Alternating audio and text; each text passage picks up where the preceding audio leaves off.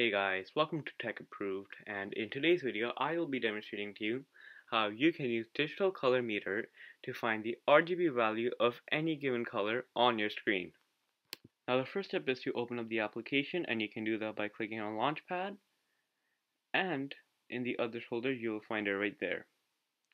Or you can press Command and Space and search up Digital Color Meter.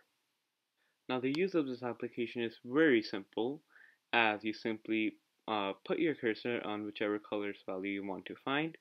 So for example, if I want to find the color value of my background, which is clearly black, the color value, as you can see on the screen, is going to be 001, and I guess the B has a value of 1 because it has a little bit of a tinge of blue. Now you can also go and check the value by going to an online color picker software. As you can see right here, I'm going to scroll through it, and as you can see, I will just put 0, 0, and 1, and ta-da, there's my value. And as you can see, they clearly match. But I won't just leave you guys there. I will show you a more complex color with another example. So I'll just scroll there back to the site and give you the example of the nap over there. And let me just move my Digital Color Meter to the website. I'll minimize it and put it there. Oh, there we go. And as you can see, the value of that is 229,